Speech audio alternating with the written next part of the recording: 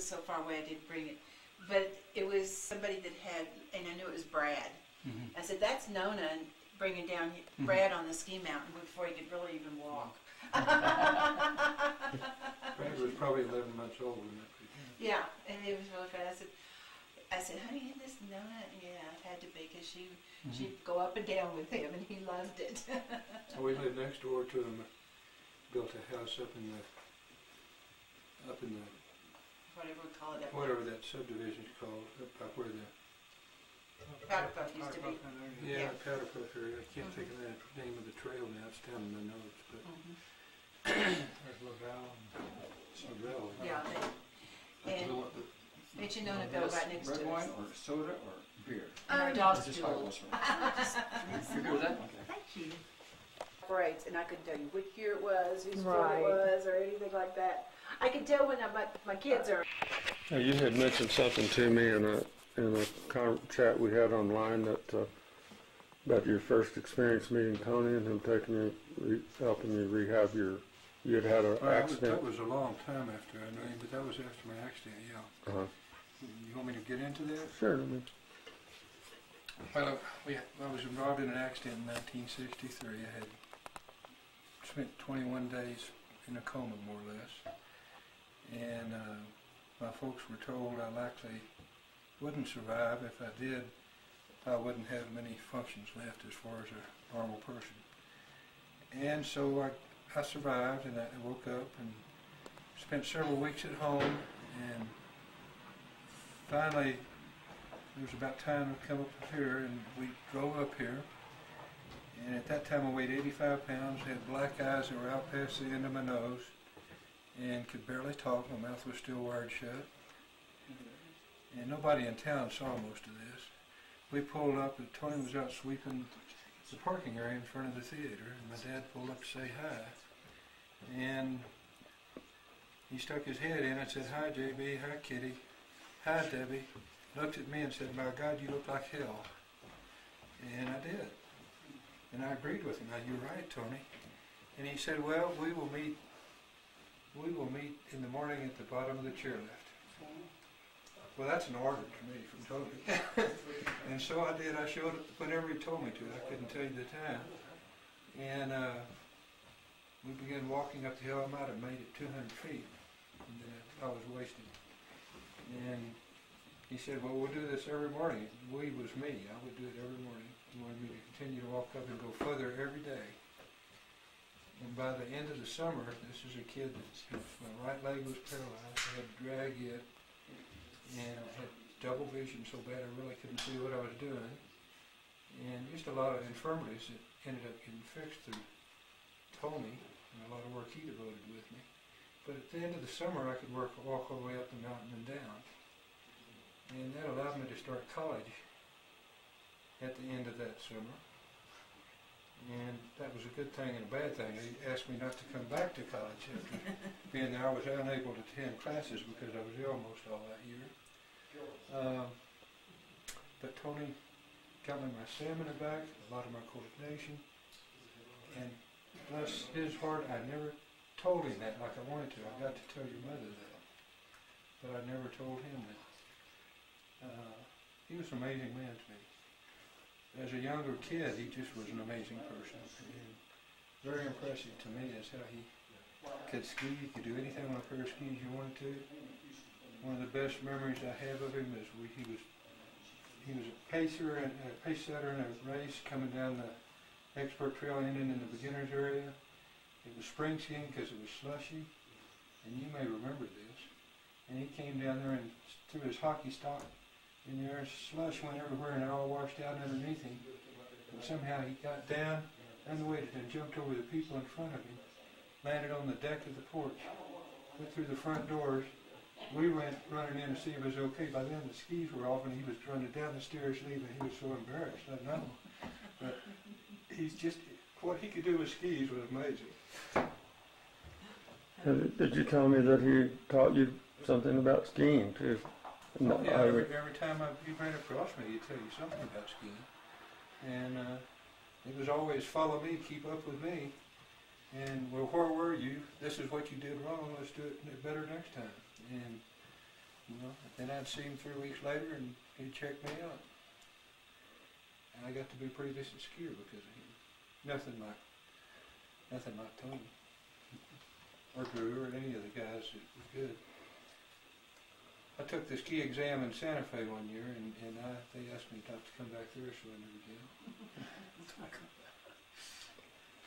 But that's about it. Tony was just amazing. Elsa was super impressive. Gosh, she'd go in to eat at a restaurant, she'd come back giggling and have that smile on her face. I don't know, Donna, share a little bit. What do you feel about Elsa? Well, of course, this was a whole new world. Okay. I moved to Red River. We did it in October of 1970. It was a whole new world. We brought our son that was 9 months old at the time. For me, I'd never been in, I'd always wanted to live in the mountains, but I had never been skiing or anything like that. Well, I guess just a little bit, a couple of years before. Anyway, we were moving up here, and the experience we had meeting the people was just, I loved the people of Red River because so many of them are individuals, and they came up here with purpose, and they were hard workers. And so going to the Alpine was such a treat to go to it, and because of Elsa. She was just such a bubbly personality, and going in and meeting her in the clothing and everything, you just enjoyed that accent and that laughter, and then knowing Tony was a hard worker. I had very little time with him personally, just because he was always with the guys and skiing and working and everything. And so I just spent so much time just having babies and raising kids and being up the skier and running the ski shop and things like that. But all the old timers of Red River just left such an impression on me forever and ever, and just loved it. Watching the guys grow up from young people and everything. It's George and Rudy were growing up and living here, and knowing that the work ethic they had from growing up here with their family, and knowing everybody in town. You have to work a lot. Now I've heard, and we were glad that when they bought the Sitzmark, the Windows bought the Sitzmark, because it was just a little cabin, and it wasn't anything like it is now. And of course we lived in just a little cabin behind that was an old, what had been the old post office at one time, and they said 3 cabins were put together, and I thought, my goodness. It still was only about 900 square feet, but anyway, it was fun with meeting all the people and learning how to live here, have babies and travel and everything to exist during that period of time. How did you have much interaction with Mr. Bolton? No, I didn't have any real interaction with him. He was a nice man. Whenever I visited with him, he was very cordial. But he was always very busy and focused as well. Roy Brunson kind of did all his fix-it work around town. I knew him quite well. And of course was very good friends with Johnny and Judy Brunson. So Mr. Bolton had a dream, and he did it, and took it as far as he wanted to, and decided he would check to other people. And that was probably smart of him. We needed to replace that lift when we purchased into it, and so that's one of the first things we did, to get a faster, more reliable lift. And for a man that engineered it by the seat of his pants, he did a pretty doggone good job making that lift work. So. How did after y'all came, did Mr. Bolton have anything to do with the powder puff being with Lester? I don't know. Okay. Have you ever heard either the mountain's called Easy Mountain? No. The term Easy Mountain? I can tell you it was interesting. All the snow in town that was scraped up from parking lots. Certain winters was reserved for Red River skier or powder puff, and people would go pick it up in their truck, and we'd go scattered out on the trails, God help you if you got the wrong pile in your truck. But it was quite interesting.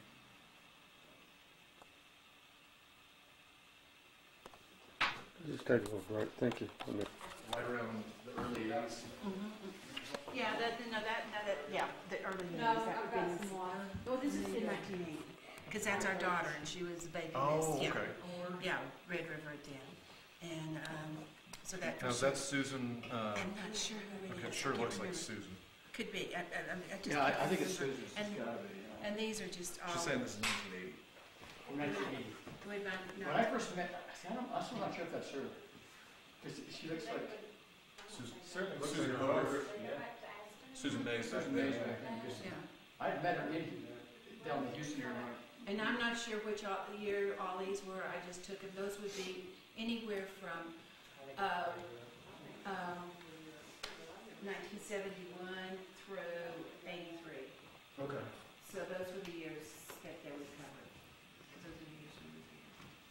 It's amazing how much is still the same and how much has changed. Absolutely, always. Well, it is. It's fascinating. I kept a lot of the personal pictures. Of course, our best friends were David and Mary Helen and Johnny and Judy and all those back then. And Krista was born right after we moved here. And Brad turned a year old and she was born the next month. And I met Mary Helen in the women's club. Of course, there was Lottie and all of those there. And it was at the Red Schoolhouse. And in fact, I'm trying to remember, I think that's where we did, we even had Is our that Mickey? Christmas. Mickey Quintana. Is that Mickey? You had your Christmas what? Well, I think our first Christmas program was there at the Little Red Schoolhouse before we had. And I can remember one time I had, was late. I had something going on up in La Harem and a doctor's appointment. I was late because I was in charge of the Christmas program. Now, we did it at the Red River Ski Area that year. And kids were there and it was snowing when we finally got to town. And of course, you know we don't have cell phones that we can call and say, hey, Donna's not going to make it. Don't bring your kids. And so, anyway, the kids were out there making snow angels and having a good time because we had snow.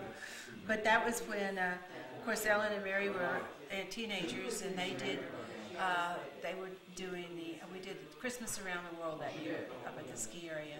And they were our narrators, and the little kids were all did different parts. So it was lots of fun. And that was, I'm trying to remember. Then after that, we did that up there at the ski area for a couple of years, had this Christmas program there, and then we moved into the community house and had all of Christmas programs there for quite a few years. And different people were in charge of pictures when Ralph Gill did it, and the littlest angel was Brian Calvin. Beth was in charge that year, so I can't remember which years it was, but lots of fun and then going ahead and starting our, by the time we were getting more kids in town, that's when we started having our Halloween parties at the community house. So got more and more decorated as years went on. So. Take a little break here. Joni is his wife, Joni, and Is there anything on that? Voiles? Because I was going to ask you about a family named Ted Voiles. no. You were from Pampa. Charlie and Joni Lewis. Lewis. No, that doesn't ring. Because they lived there for years, and he lived there because he enjoyed the ski area. Oh, really? Well, I wouldn't know him by sight then, because I was there. There was one season that I got cross-eyes, which I did that a lot because I'd speak my mind, but I went and worked at Ski Rio for the year that Paul George and Ron Pockrup had ski school. Is Paul still alive? I'm sorry? Is Paul George still alive? Okay. Mr. Veale, I posted something on Facebook a little bit ago about a torchlight parade one time where Paul George with Combe skied in the river. Was that correct with that information? Absolutely correct. And we all enjoyed Paul George doing it. He came out awful wet, and sobered up a little more. There was another person that crashed in that parade up at the top, and you might have seen it in the pictures if you watched any kind of video of it, and that was my sister who was skiing on barred skis, and the bindings were adjusted very loosely. And I don't know who stayed up there and helped her down after everything went dark, but same torchlight parade. Was that just at the start of the parade she fell? Maybe a third of the way down? About a third of the way down. Okay, I know who that is now. There's a big burn spot with the torches there. Yeah, Now there's another one. that would be Debbie Veale. Okay. Then there's another one that I know that were, it was Tom Brown and Joel Fontenot. They run tandem skis and fell. Now, did you ever know why they happened to get out of control like that? What caused that? Couldn't have any idea unless they'd had a little much to drink. Everybody was having a good time in that torchlight, as I recall.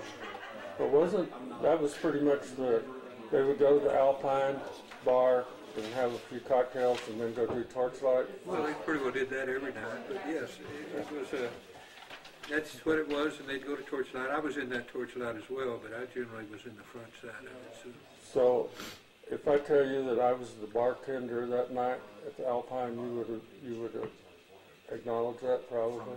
Well, no, I didn't hang out at that bar very much. So No.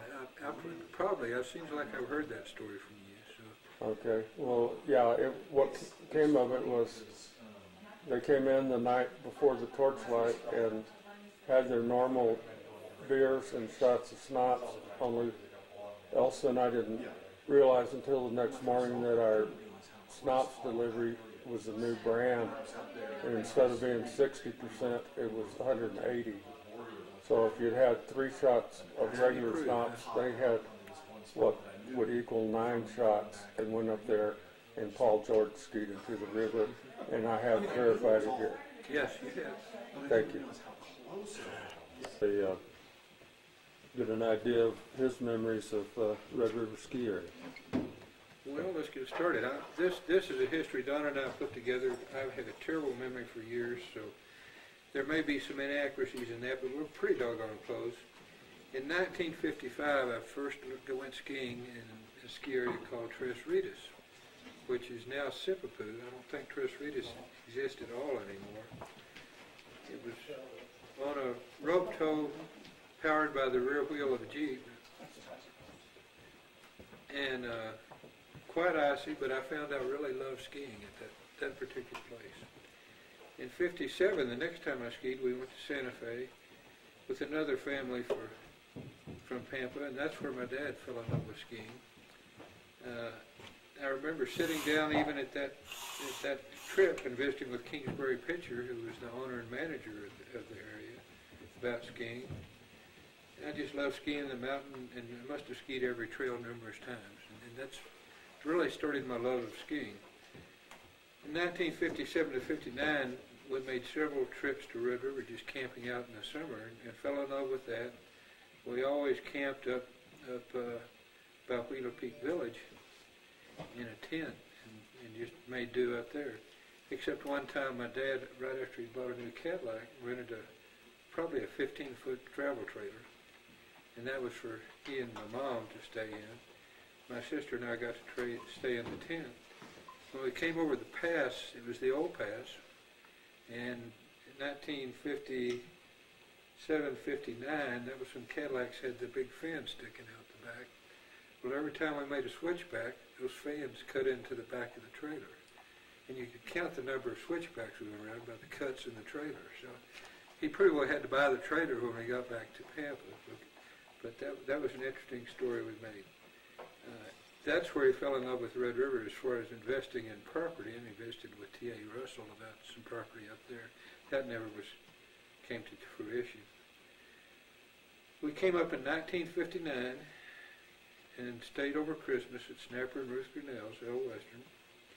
We were awakened one evening, and you said it was Christmas Eve, I think. Somewhere there. Yeah, it's right there. New Year's Eve somewhere. Yeah. By the fire at the Monte Vista Lodge. And we got to tend to some of the guests that were displaced. And it was interesting. It was so cold that night that when they pumped all the water for their pumper out of the stream, and they put a siphon down there, and before they could get the water to the pumper, it would freeze in the siphon hose. So a lot of the water was just carried up with buckets and everything else to throw in. It did burn to the ground. In 1960, my dad decided he'd had a family meeting and called us all together, and he wanted to know if we wanted to keep our ski boat or would like to come to Red River and build a cabin and stay in it. The vote, as I recall it, was 2-2.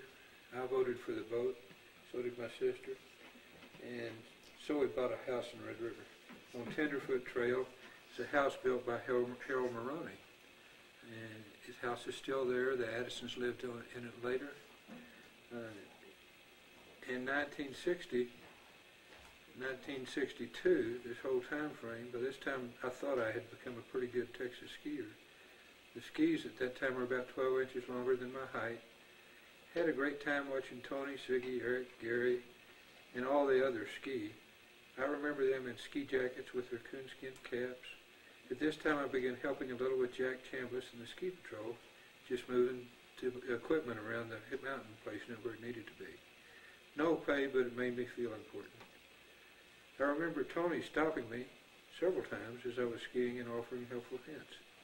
He would then push off and say, "Follow me." He'd start off slow, and then after a few turns, he'd disappear. And I would eventually catch up with him, impatiently waiting down there. When I finally skied up to him, the comment I received is, "I told you to follow me. What happened?" From then on, I struggled to keep Tony at least in sight, and my skiing began to get much better. He was a fantastic skier. In 1963, I've already told about the accident I had and all that, and Tony was responsible for me recovering from that. The man was, I always thought of Tony as a drill sergeant, and if he told me to do something, it was an order, and I did it. In 1964, a group of businessmen and investors purchased Red River Ski Area from S.E. Bolton, and they formed Mount Wheeler Development Corporation, who actually held the paper on it. 1964-65, my parents built an A-frame on Beaverdale Road by Powder Puff, and 65 to 67, my dad and I, bought the Monte Vista subdivision from Tal Neal or one of the Gallagher's, I don't remember which one. That was bought with money that was received as damages from the auto accident. The total charges would have blown your socks off of what they really cost for me to stay in intensive care for 21 days and all that, and have numerous surgeries and all that. But the settlement was for $30,000. This day and time, who knows how much would have been given, but that was what gave the nut to buy the Monte Vista. 1967, I married that good-looking lady that hangs out with me, and we had our son Bradley. We moved to Houston, and I began to work at F.H. Maloney Company as a lab tech and a physical chemist. That was work. It paid my way, but it wasn't a lot of fun. Eventually, through investigating the opportunities in Red River, I moved to Red River into House on Millette Road, right behind where the Sitchmark is now, with the intention of working at Molycorp in a lab after I spoke with the resident. Right after we got to town, the mine shut down, so the job disappeared. I taught skiing that winter. That's when Mitch Hannon was the director and George Hatch was the GM. 71 and 72, the Tom and Donna Veale built a Lindell home on the Beaverdale Trail, now Powder Puff. I got my broker's license and worked for Fred Rowe. Taught skiing and learned all about playing polo from Fred Rowe. Apparently he was a internationally ranked polo player.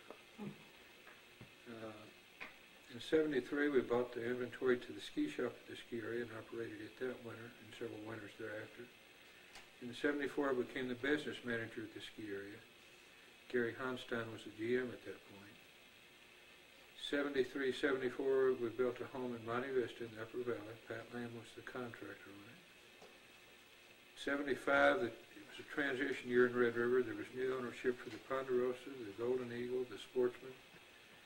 So it was new owners coming in, new blood, and it was really good for Red River, I felt. Was this the group from Baylor? And Yes, Eddie yes. Dry and Eddie Dry, yes, Eddie Yes, Dry. that crowd, those Yes. folks from Baylor. Yeah. See, I have a hard time, Eddie Dry's an Aggie, so, I do too, I'm a Longhorn. okay. Yes, it was the summer of '75. In '76, to let you know how much the Carabel influenced, not the Carabel, the Alpine influenced my dad's thinking on Red River and what he wanted to do with it. The Carabel was to be not just one building, but 4 buildings surrounding the 5 buildings surrounding the lake, and one main lodge across there, which was going to give to the city, which would have a restaurant, conference center, and all that. City wasn't really all behind operating that, so that never came to fruition. We built the first one. It was the first time-shared property in New Mexico. I and several other people begged him not to do that, and he shouldn't have done it, but he researched it by visiting with the Bass Brothers and Snowbird and with some of their properties. And they were very successful with theirs. But ours was very successful. We sold all the units out pretty much and all that, but it was a struggle to keep it operating. We've sold that to a whole new group of people, and they've done a wonderful job with it. '76 was also the year the Red River Academy began meeting in the community house, and that's when I began as the general manager of the ski area. '77, we built a duplex at the A-frames at the Claim Jumper. And in '80, '81, we built the Woodlands condos and the employee apartments down there. I became the president of the Chamber of Commerce at that point. In '83, we moved to Richardson, Plano, McKinney, and Allen, and I worked for Casa Bonita Restaurants, which is Taco Bueno was where I was working when I retired in 2016. 2017, we moved to Graham, Texas, and here we are now back home in our home, having a great week-long visit. We love Red River. I can tell you the Alpine, my dad chased every property in town he could find. He couldn't afford any of them. We tried to talk him out of them. He bought the Woodlands, the Powder Puff, in other words, and we tried to buy the top of the pass where Johnny Brandenburg had the property, and we had a contract on it, and Johnny backed out of that. Actually, we did the subdivision on it. We did the Upper Valley. He wanted it to become a little Garmisch. We went to Garmisch and loved it. And he wanted to get rid of the log slab sided buildings and all that stuff and start cleaning the town up. And probably that wouldn't have worked for Red River. That wasn't Red River's, that wasn't what was appealing to the people that came up here. But that's why he was so possessed to try and develop and develop and develop.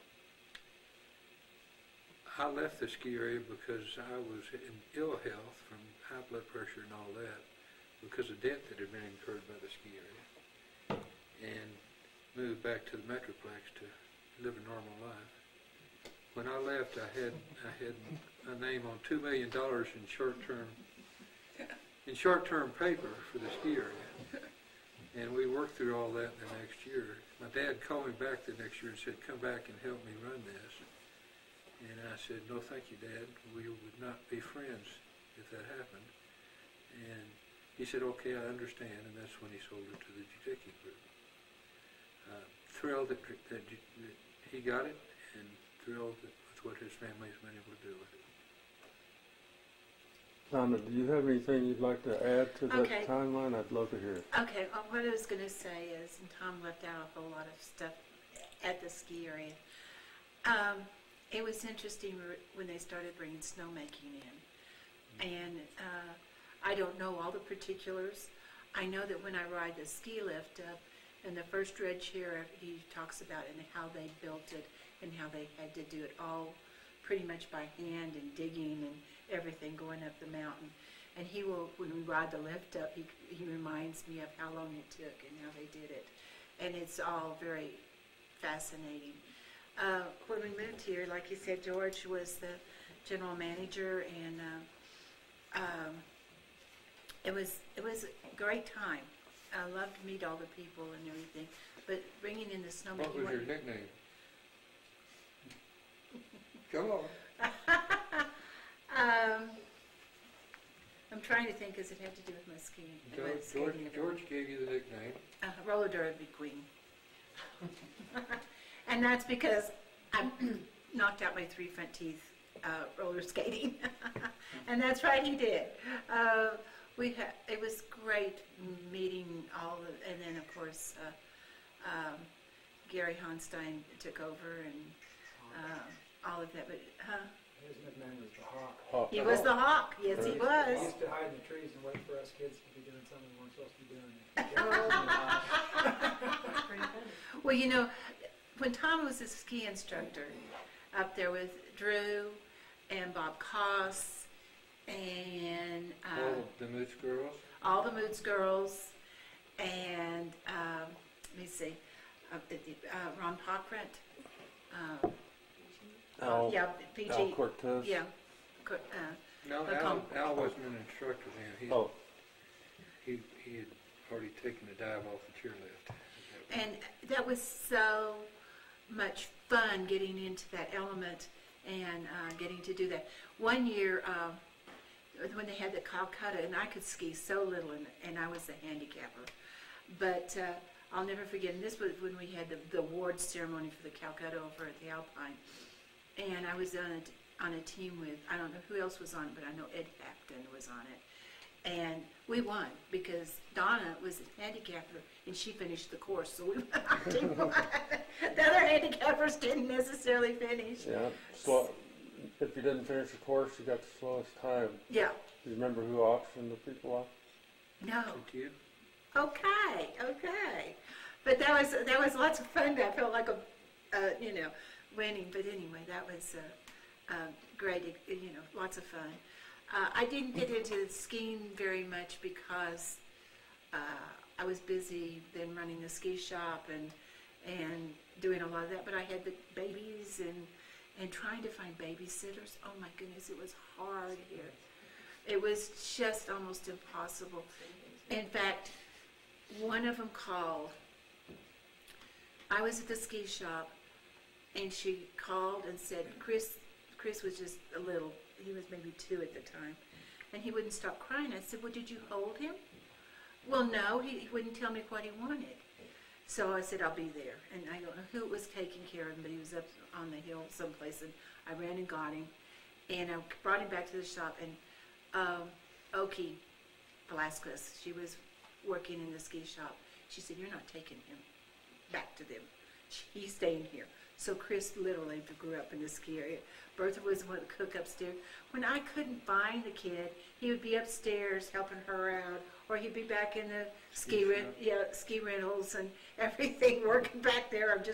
They were watching over him. So he literally grew up in the ski shop. So did Brad. When he was went into REI and the sporting goods business, and they said, well, where'd you get your retail experience? He said, I had a price gun in my hand when I was about 2 years old, because that's the way you do. You just grew up around it, so that was fun. But I'm not sure exactly when the first snowmaking, going back to that, came in. It was about 73, 74, about. Mr. Bolton had some on the bump back then. Yeah. Did he? Did. He did, okay. 61. Yeah, 61, okay, good. They had some diesel generators that Made the snow compressors. great.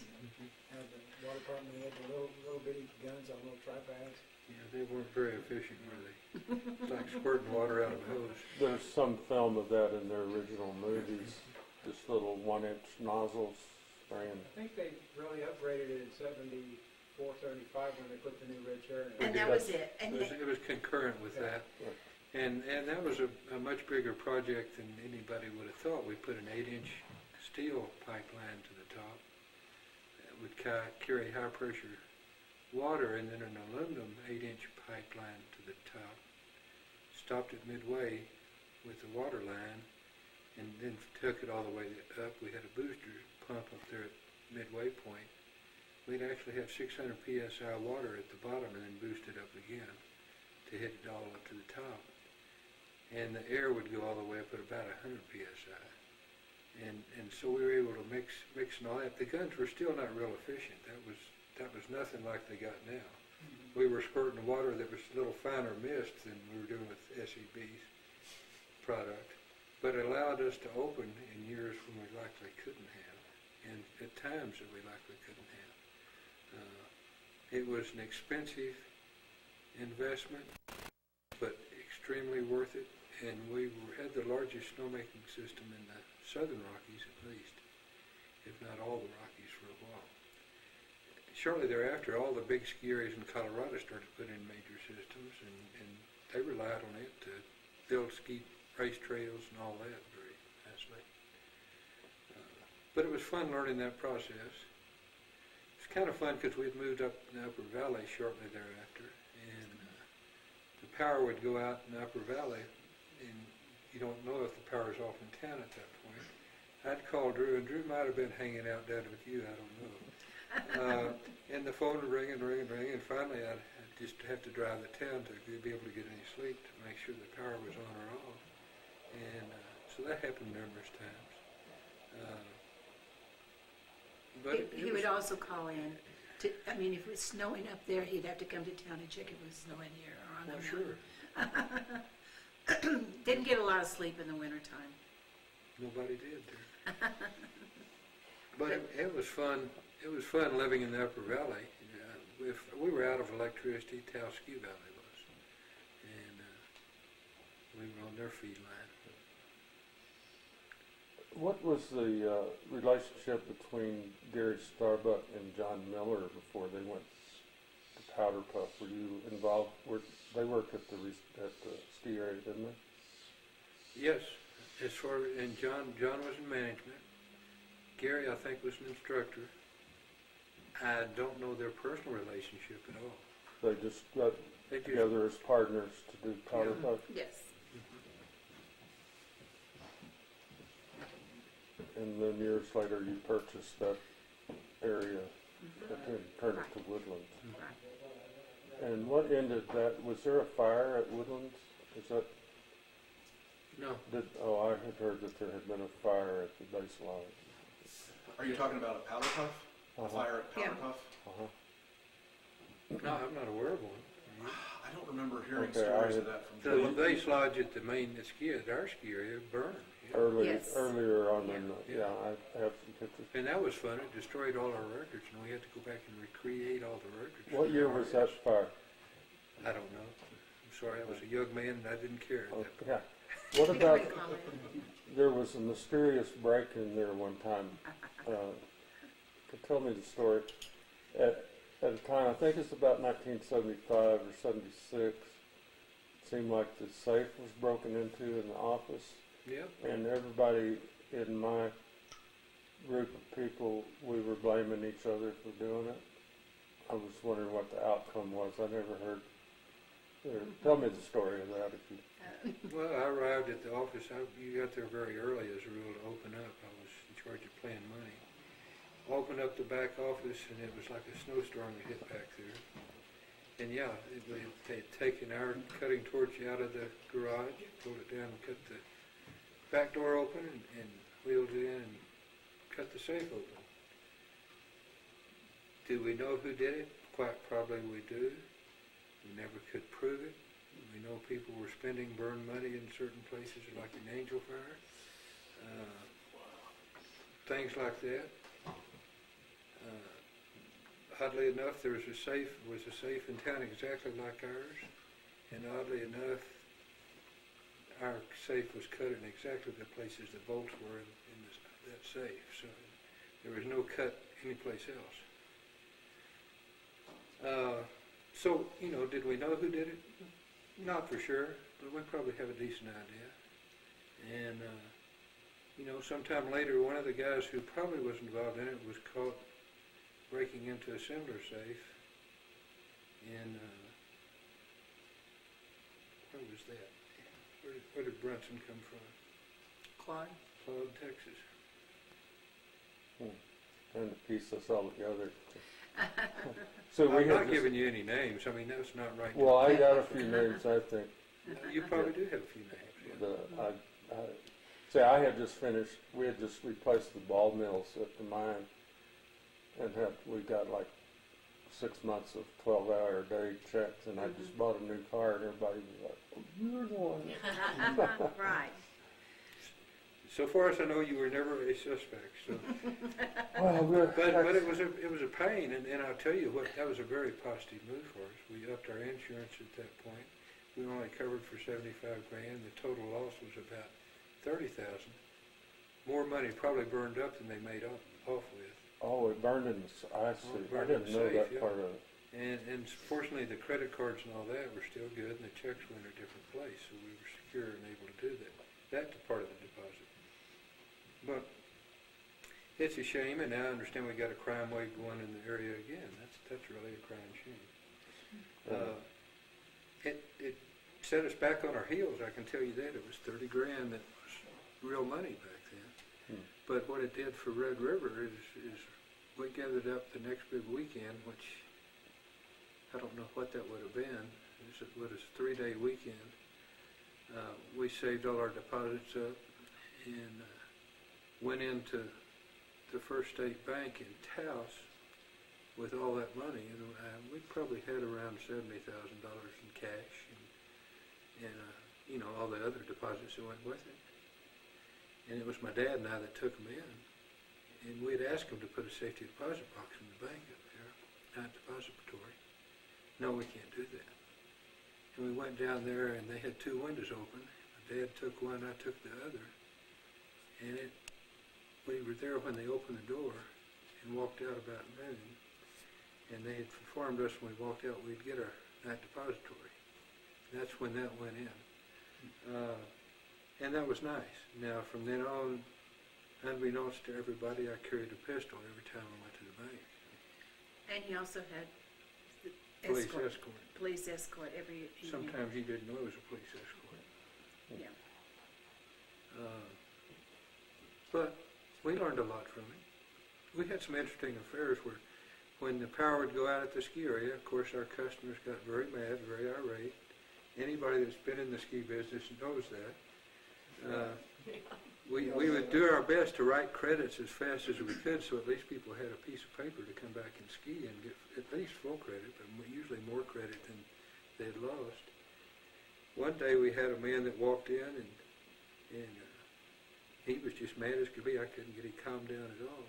And he goes up to the rental desk and grabs the cash register and walks out the door with it. Had the radio on, and the cops were there and met him as he went out and busted him. And we had the register back before he left the building. Another interesting story, we had the pay-as-you-go trout lake down the way, and we had a gentleman show up with two nice boys, very nice boys. I think he was driving a Mercedes, and he set these young kids out, probably 10 or 11 years old, and it was World Series time. And he said, I'm going to go watch the World Series in the bar, and I'll be back to get them. Let them catch however many fish they can. I said, sir, you don't want to do that. And so I argued with him for a few minutes. No, that's what I want to do. I've got to get to the game. And he disappeared to the bar. We had 4 buckets of trout when he got back. 4 buckets. And we were charging 10 cents an inch for him. His bill was $110. And the question I had for him, sir, do you want me to clean these fish or not? No, you can have those fish. I'm not paying for them. Got in the car, I clicked my radio, the cops busted him before he turned on Main Street and took him to jail and booked him in front of his kids. And he made good on the check. He made good. We had a guy one time that bounced a check with us, and you don't need to put all these in your report, but he bounced a check for us he was from Dallas Fort Worth Ski Club for about $3,000, I think. And I don't like that when people do that.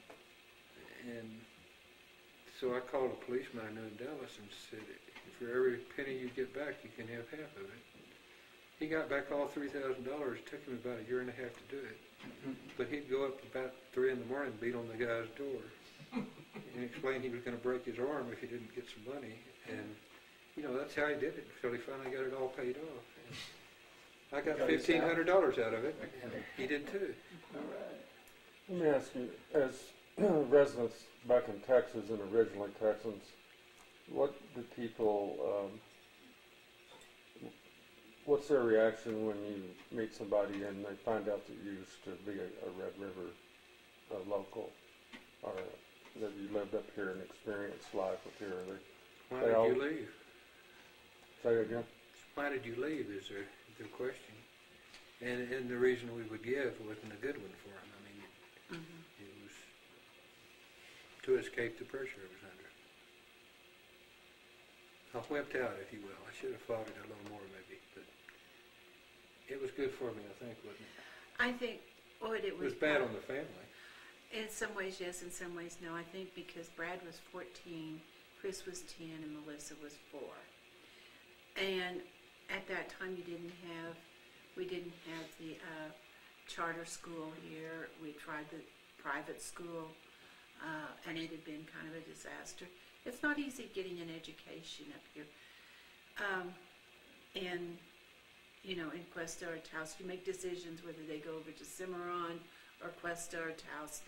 And I know some have gone down to Roswell, to the institute. What is it called down there? NIMI. Yeah, the military. NIMI. That's where Deke went. We went to his graduation, and I was looking. That's where we were probably going to send Brad. But Chris was another. You know, he was athletic and everything. But I was really afraid to put, you know, and Melissa. She was just a sweet little girl at the time, and figuring out where she needed to go. So I think for them and their education, we probably would have done better if we hadn't gone to such a big school system in Plano. But they did very well to do that. But Tom and I'm missed. I was not nice to him or my father-in-law for lots of years because I missed Red River so much. Well, I missed it too. But it was probably good in that way. But what people do when they find out, and they're going to find out, if they don't have to know us very long before they know about Red River and our time. I mean, This is our home. We raised our family here. All of our kids, all but one, were born up in Lahara. So when I was working, I did lots of retail work when I was in the city, and I had a dress shop. People would know.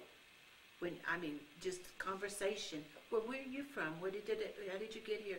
Well, I lived in Red River. Have you ever been?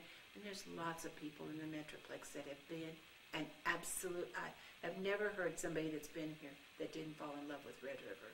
In fact, when we come up here, we have to be quiet. No, can you put me in your suitcase? Can you, So it is, some of them just like the summer, and some of them ski, but it has just a great reputation because, and there's lots of people that go on to Ruidoso because that's a little bit closer, and especially Lubbock area.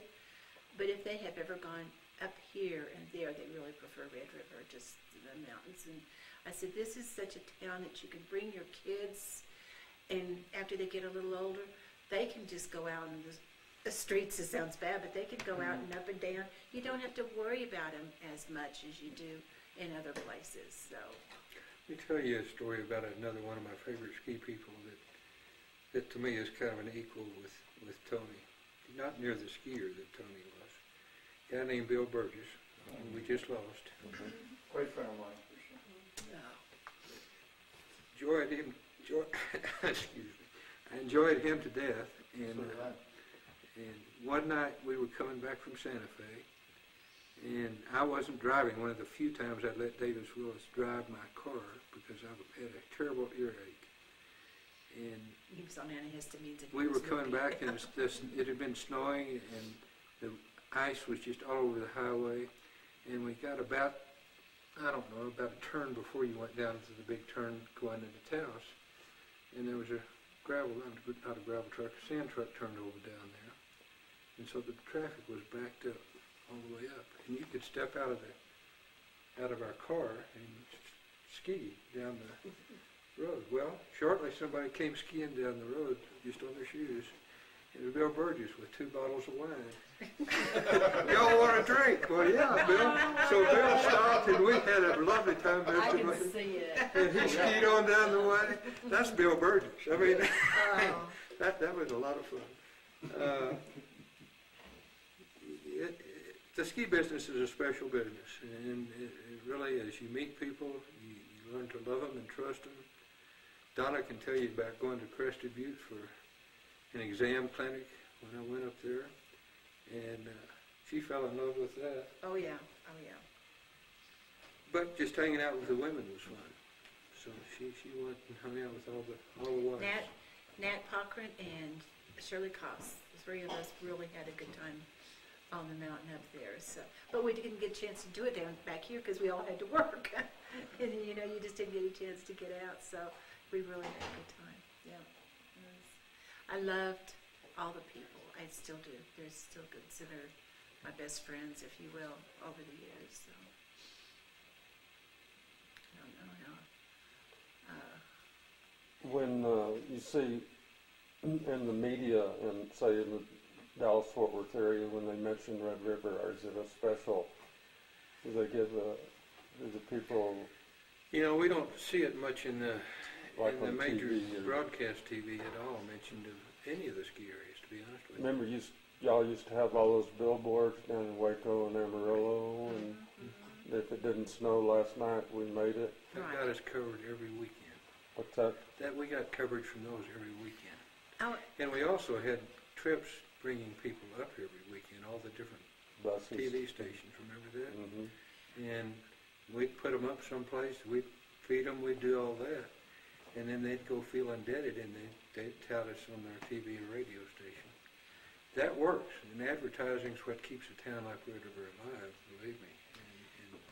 And George can do the best job he can with his shop at all and make it the most spiffy thing in the world. If he doesn't have somebody with dollars in his billfold, it doesn't do any good.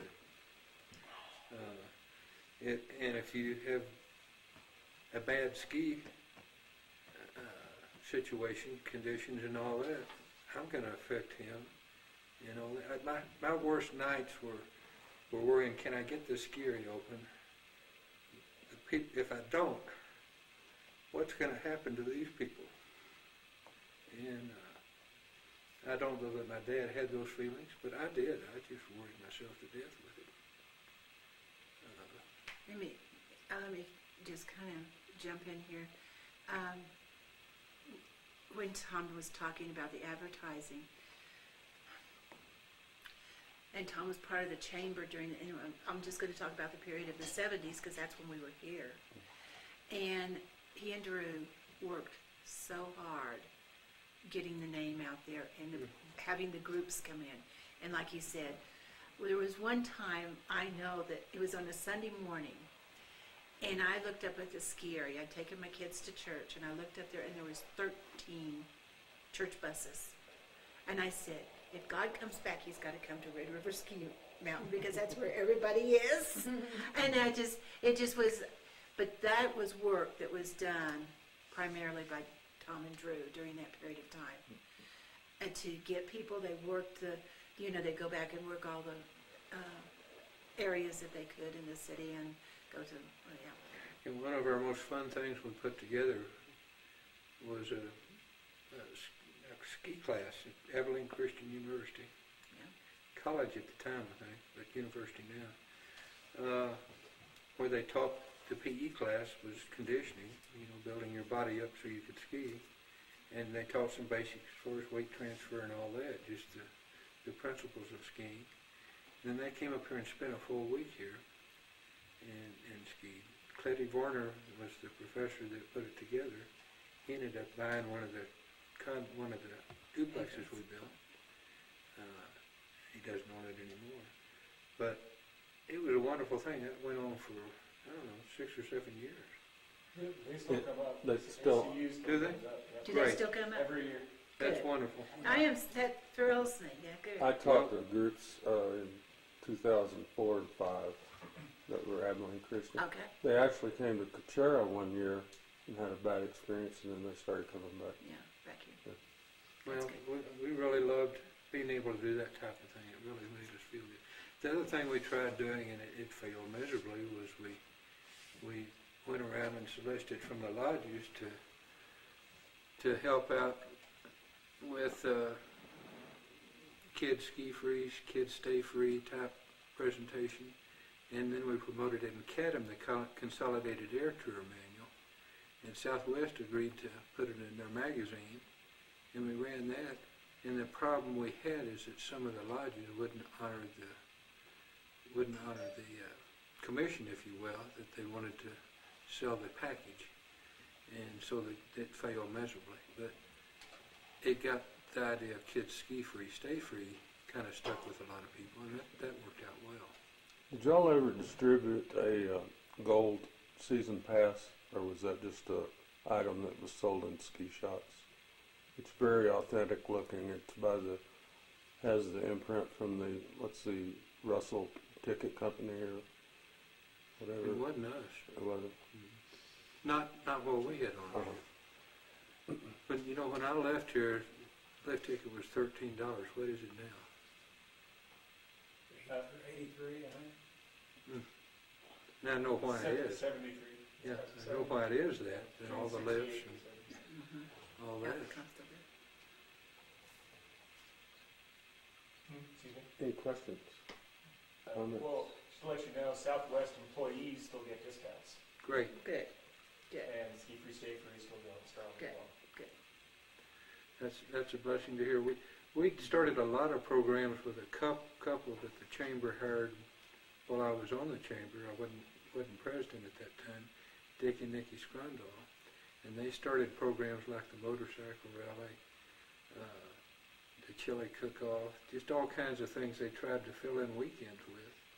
That it was tough sell for sometimes with the business people, the retailers that weren't in the know about how to really promote their. And some of my best friends, no, that's going to kill me if you do that. They'll all go someplace else. They won't come buy stuff from me. Well, no, it brought people to town like mad. And so everybody ended up benefiting, maybe not as much as they would if they could have trapped them all in their store, but you can't do that. We couldn't do it at the ski area. We had the competitive ski areas. I mean, they could go to Angel Fire, they could go to Taos, they could go to Powder Puff. And we didn't try to compete with those others. I mean, we tried to work together with all those in the Enchanted Circle. And at one time, we had a discount ticket we all sold, and that died for some reason. I couldn't tell you why. That you could buy a ticket in Red River and travel to all three.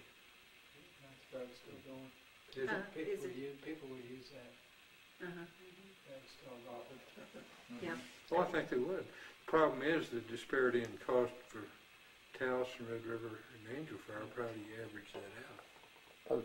Just while you're mentioning that, I found one time, I was riding the shuttle at Angel Fire one time, and the two ladies from the same town were seeing each other and didn't know they were up here.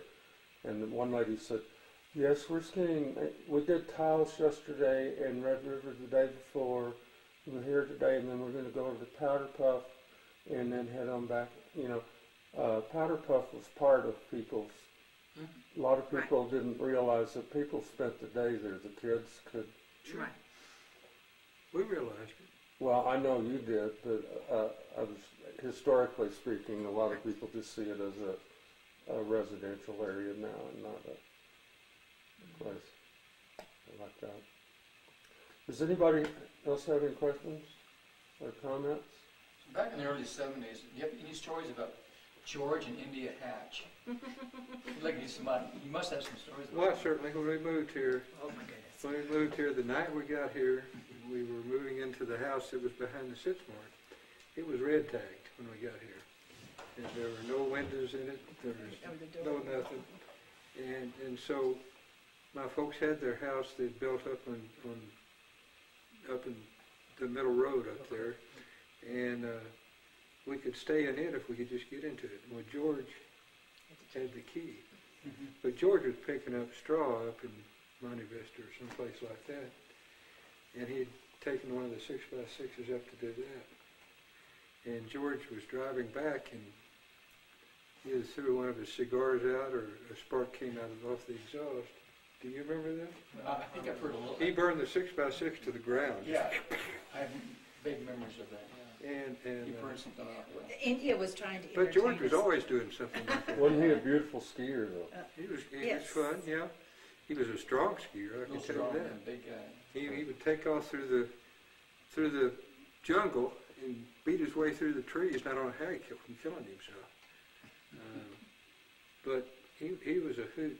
Named Donna the roller derby queen. He lived at Lift House, and there was four apartments there, and Yes. they had like a tunnel through the closets where they could all interconnect with each other. Oh, yeah. Oh, yeah. Party. Yeah. Yeah, and he told a story himself about when he was at Sandia. They had a contest on who could fell a tree the closest to a particular spot. And George says, well, I'll stand there. You just see if you can fell a tree there. George stood there, and he caught a tree. Just a glancing blow off his head knocked him silly. And he recovered from that. He destroyed a couple of backhoes, I know. The funniest story that I remember is we bought him a brand new pickup from Hatch, New Mexico, bright red, and we were digging some of the snowmaking trench to put pipeline up over to the chairlift down one of the access roads. We had a great big boulder of blue granite we just couldn't get through, so George went and got some dynamite and puts it under the, and if you haven't ever handled explosives, you can't be blamed, but he put this dynamite under the boulder and all that. George hadn't rolled down his windows on his truck, and it was parked 50 feet from where the hole was. And the concussion from the explosion blew the windshield out onto his hood, one piece. But, you know, just things like that he'd do, which was a hoot. You know, when he was at Rio, Yep, he and start that broom in the morning and ran up on him, and he was trapped under it. And- Yeah, People yeah, were this- right, yeah, that was he was the general Scary. manager of the year I was there. He was quite a nice man. scary, scary. He was neat. The reason he ended up loving us, I probably got on his case too much. He was going to Angel Fire or someplace and buying one boat and charging me mileage and all that. And I said, George, let's put a warehouse back here with all the tools and all the bolts and all the nuts you're going to need. No, you can't do that. I said, well, sure I can. It'll save us money in the long run. So we did it, and that cut down on a lot of his travel to different places. And I don't know. I'm not saying that. But he was fun, and we enjoyed him. And they've all been fun. Honstein was fun. The Hulk was a blast. I don't know which winter it was when that Thanksgiving we got snowed in. We got all that snow. It was 72. Was it 72? 52 That was- inches. No, it's 72. We got the snow on November 5th. Is when y'all opened that year. Okay. Yeah, but no, there was at Thanksgiving we got a bunch of snow, and it was after Chris was born, so it was more like 74. Okay. We got so much, the snow, it was early, but it was like about Thanksgiving time. Our town was completely shut down because all the snow removal equipment was still south or something. They hadn't brought it up north, or it was Couldn't excuse. push that much snow. They had to And they bring couldn't rotary push- plow in. Yeah, and they couldn't push that much snow, and I think a lady had a heart attack or something trying to get her out of town. I mean, it was just, Yeah. but we were up the valley by then. So it had to be 74, 75. 'cause Well, it was that year they stayed open till April, late April. Probably. could be, yeah. Yeah, that was my first year here. Was 72, 73. Was 72, that year, yeah, 73, you're right. Because we were, that was when we had our honeymoon that year. We'd been married 5 years and we'd never had a honeymoon, so Tom and I took off in October and we went to Tahoe, and then we went on into San Francisco. When we were coming back, we hit Tahoe and there was snow coming down. We chased the front. We were going to go back through the middle of Colorado or something, and we had to come south because you had to have chains going through Colorado. We chased that front all the way back, and it dropped snow. And so that would have been, what did you say, November 5th? Yeah, that makes sense that's when we were coming back.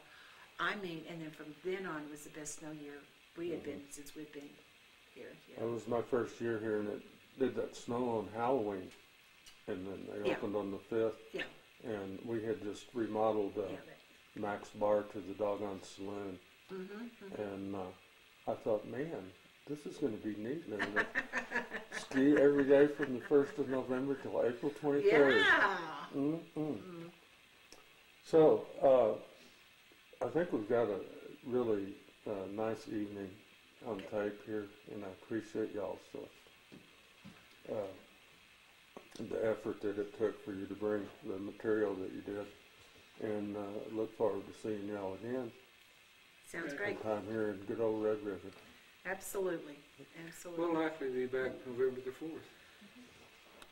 That's the celebration of the 40th anniversary of Faith Mountain Building. Well, yeah, when the original. There's a 60th anniversary. Do you know anything about what the ski area is going to do? Anything special? Okay. Hopefully we'll see it's up the 60. ski area celebration. Oh my thing. goodness. I did talk to Jean Bolton, Stokes' daughter-in-law, and she said that they hadn't heard much from Red River over the years, and I sent her a DVD of the original movies and some film that I had taken around, and expressed everybody's appreciation to her family.